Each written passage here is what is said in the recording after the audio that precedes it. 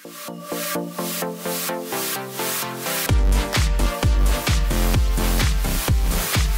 Loons fans, I'm Greg Folsom, orthopedic surgeon at Allina Health Orthopedics and one of the team physicians for your Minnesota United. Just about everyone's daily routine has changed in some way over the past few months, and soccer players are no exception. It is important to keep soccer skills sharp and fitness levels high in anticipation of your return to the field. Plus, getting up to move is a great break from online school or work. With this in mind, we'd like to share a short exercise routine. Some exercises will emphasize soccer skills and others are done for strengthening and injury prevention purposes. We've modified this routine so that it can be done in a confined space and without special equipment. I'm going to need some help demonstrating, so let's see if we can get a hold of Loons goalkeeper Tyler Miller.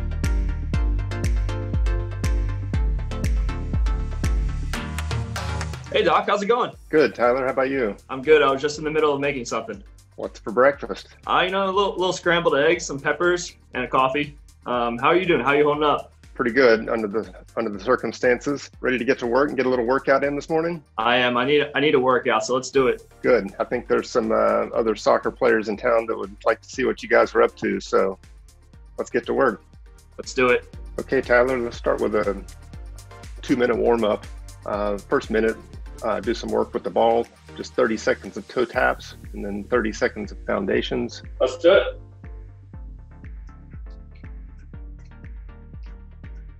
Again, all these exercises are just to get the blood flowing and allow the athlete to warm up and get ready for the next phase of training.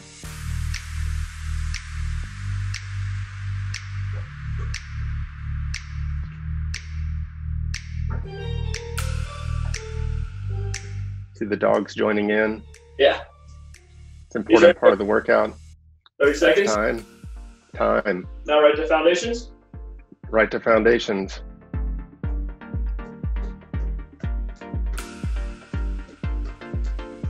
The warm-up's important. Allows the athlete to get prepared for the rest of the training session. This is just getting the heart rate up a little bit, getting the muscles warm.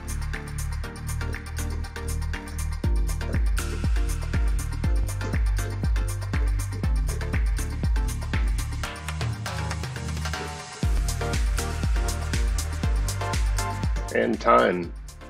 Next exercise will be a hip in and hip out. So these can be done walking. You can go ahead and start with the hip out. So notice how he keeps the pelvis and core centered right over the leg he's standing on. And this is the first of many exercises that we will emphasize not letting the knee that's on the ground buckle inward. You don't want the knee to buckle inward. So a lot of these exercises are really aimed at that principle. This is not a particularly difficult exercise in and of itself, but very important in terms of technique. And you can transition to the hip in now.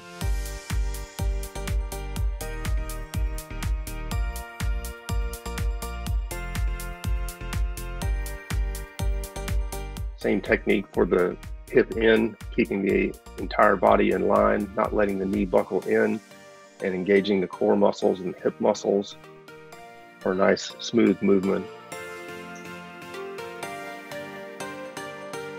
And time. Alrighty, Doc, what do we got next?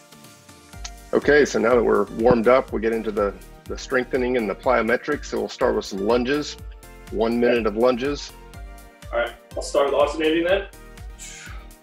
What's the big focus I want to have while I'm doing these here? Really good for strengthening the quads, but again, important to not let that knee buckle inward. We're working on neuromuscular control of the entire core. You want to make sure that front knee does not advance in front of your toes. You want to still be able to see your toes as you lunge. And again, controlled movement, smooth and steady movement is much more important than a high number of repetitions.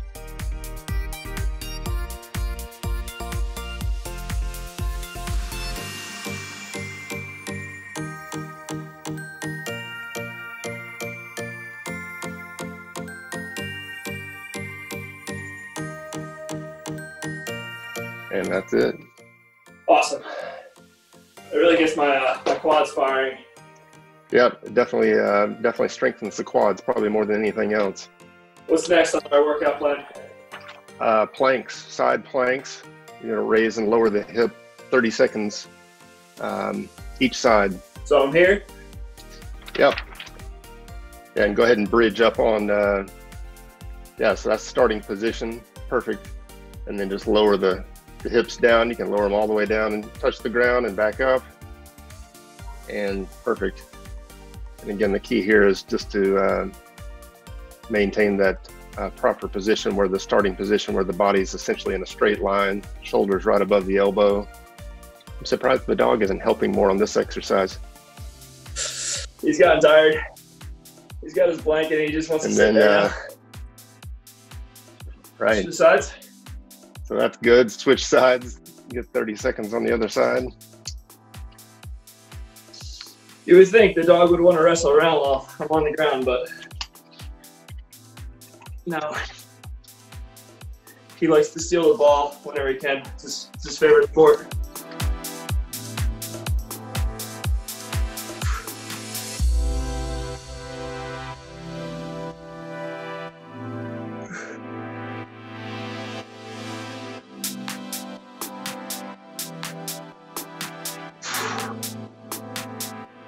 Okay, sounds like you're tired, so that's probably enough of that. Getting there. Whew. All right. And now that we're done with the planks, we'll move ahead into a single leg stance with simulating throwing a ball. Again, this is a good balance exercise. You're balancing on one leg, weight centered over the ball of the foot, 30 seconds on each side for a total of 1 minute. Gotta work on my lefty throws as well. Right, see, balance, it's always harder than it looks. So on this one, I'm rotating after every few throws, or?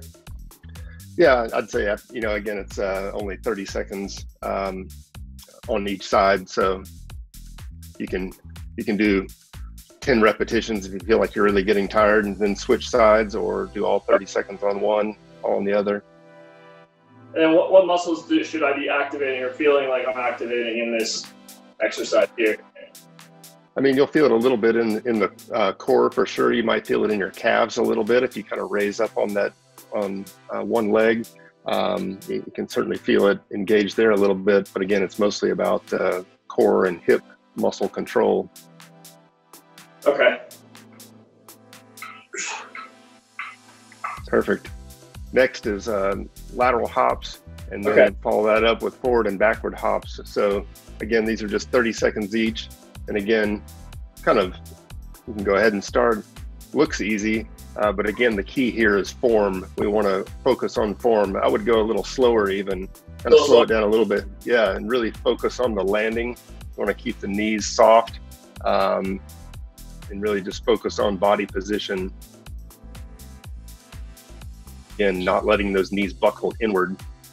And again, the technique is the key in order to really maximize the benefit that you get in terms of the strengthening, but as well as injury prevention. So that's good on the side to side, and now you can do some forward and back.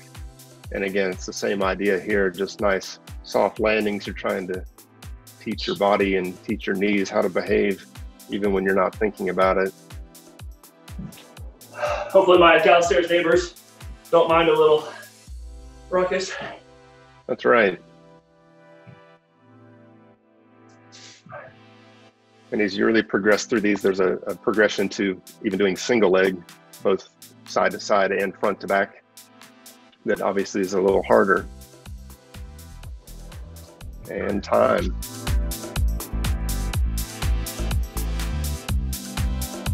All right, so we got sole rolls to push. Do some ball skills with some sole roll to push, 30 seconds on each side. And notice some of this skill work is a little more difficult now that the muscles are tired.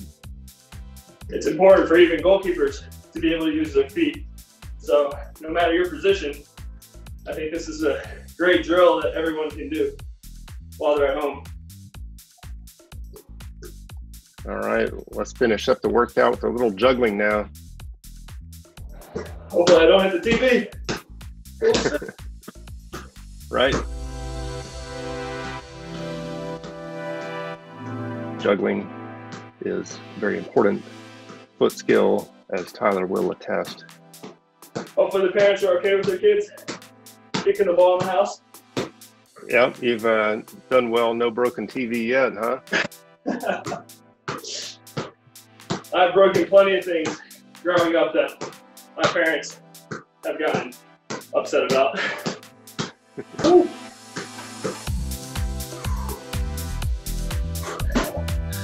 Man, Doc, that was quite the workout. Yeah, you can get a lot of work in a short amount of time for sure. Really, it goes to show that in 10 minutes you can get a good workout and still feel like you're healthy. Thanks for taking the time to run through that with us. Yeah, Doc, thank you for taking me through that. Hopefully you guys enjoyed that at home. A big thank you to all the healthcare workers everywhere and to our team at Allina Health. Stay safe, and we really hope to see you soon at Allianz Field.